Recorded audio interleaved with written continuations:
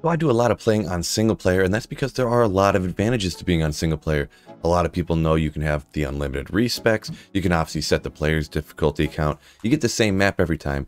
But did you know actually you can get unlimited rewards for the Larzuk socket quest? So you can socket as many items as you want to without having to play all the way through the game over and over and over again with different characters, or trying to get one of your friends or buddies or trading to get someone to socket for you like you have to do online. I'm going to show you how to do this little trick to get unlimited socket quest rewards right now. So I am on my main Windows here because it does require you to do a little bit of work in the game files. All you have to do is do some copying and pasting of save files. It's not that elaborate or in-depth, so don't worry.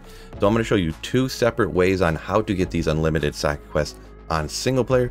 The first one, you need an available open socket quest on one of your characters, so you need to have already been through the game and beat it. There's another way in order to do this. Let's say you've already used all your socket quests on single player, so you don't have an available one. You don't want to play all the way through normal, like 4 hours or 2 hours, or however fast you play through normal anyways. You don't want to spend all that time. There is a way here that you can get an open socket quest within just a couple of minutes. Now, it does require you to have a copy of the old Diablo 2, not Diablo 2 Resurrected, but old school regular Diablo 2, LOD with the expansion.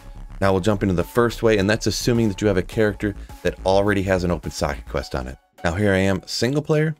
I'm pretty sure that this character, Conan the Barbarian, actually has an open socket quest on it, so I'll just run and show you real quick and confirm that he does indeed have an open socket quest.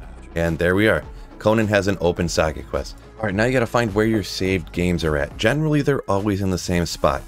You come into your files down here, go to your main hard drive that things are stored on, go to user, go to your computer, then go to saved games, and then go to Diablo 2 Resurrected, and that is where your save folders will be.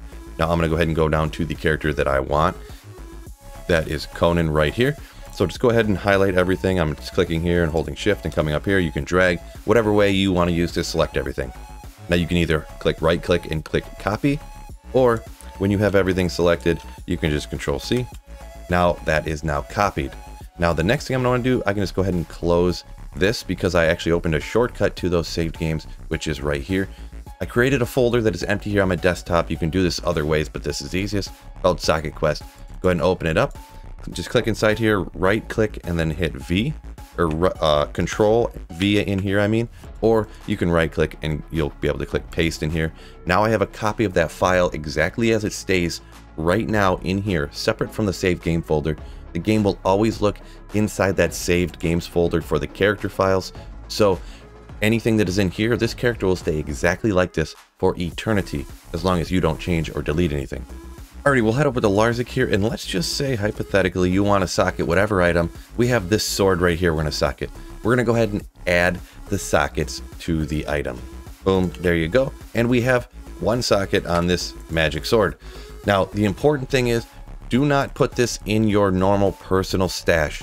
Make sure whatever item this is, you stick it in your shared stash, because this, when you save and exit the game, this will be saved exactly how it is, but we're actually going to end up deleting this character. So anything in the personal stash, anything you put on the character will be deleted if it is changed from what you did on the character before you save the files into that other folder.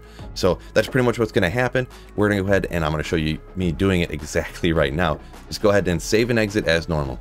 Now, once you're on the Windows screen, go back to that saves folder that I went ahead and made a shortcut to, and we're going to go down to Conan, and we're actually going to delete the character. Now, you did have him saved already. Make sure you double check, triple check, quadruple check. Do not delete the wrong folders, because you're going to have a problem. We are definitely in the actual saves folder. Go ahead and delete Conan, and we'll just go ahead and close that for now. Go over to Socket Quest.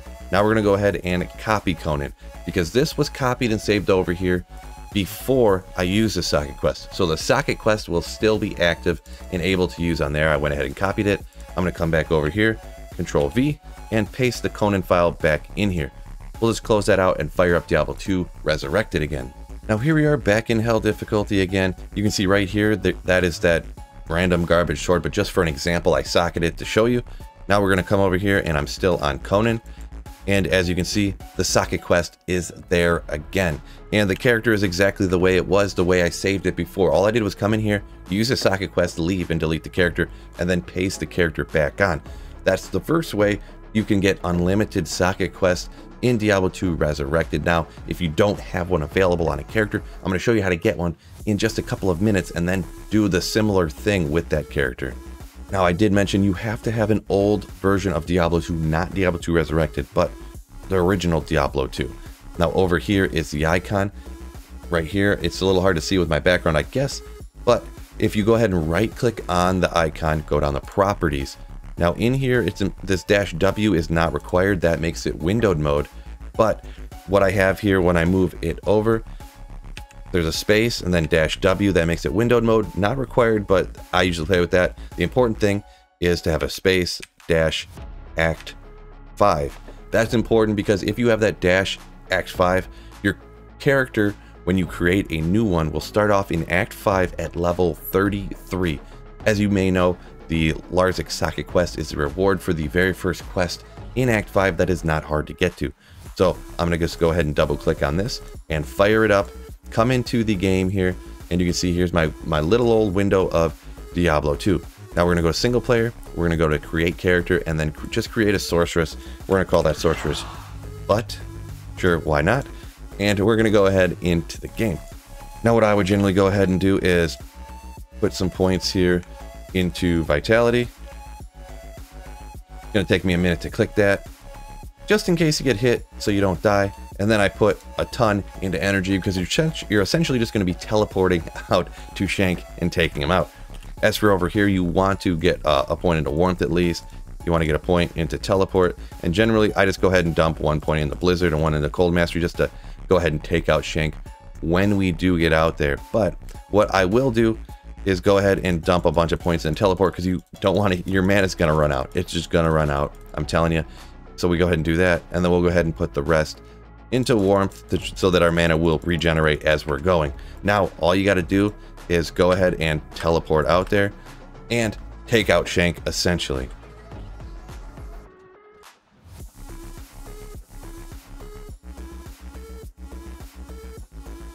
It can take a little bit because, like I said, you don't have any gear or anything like that, but just go ahead and spend the minute or minute and a half it takes to take out Shank and all of his minions. So now the Shank is taken out, you see the fire rain down. Important, just go ahead and save and exit. Do not come up to the waypoint over here or anything like this, because once you click on this, you will see you cannot come back to Act 5. You didn't complete any of the quests. You would have to go back to the Rogue Encampment. Do not go back to the Rogue Encampment. Very important, just don't even worry about that. Just go ahead and save and exit. You are done. What I will show you real quick is just to show you, yes, the Larzuk quest is now there. Even though you can't get any of the quests, it's just on Act 1, it doesn't show you it. You did actually complete the quest, technically. Right there, go ahead and add sockets. Don't do anything with that yet, just go ahead to save and exit the game. So now you have to go ahead and locate where your Diablo 2 saved files are. They're either in that same location or just go into your normal hard drive, go to Diablo 2, go to saves, and they will be there. You can see right there. Now what I'm going to go ahead and do is do almost exactly the same as with the last one. I'm taking my old Diablo 2 LOD character and we are copying it. Go ahead and close that, open up save games, and I'm going to go ahead and paste the character in here. You notice there's less number of characters or different files or whatever. Don't worry about that. That's because you're only in normal.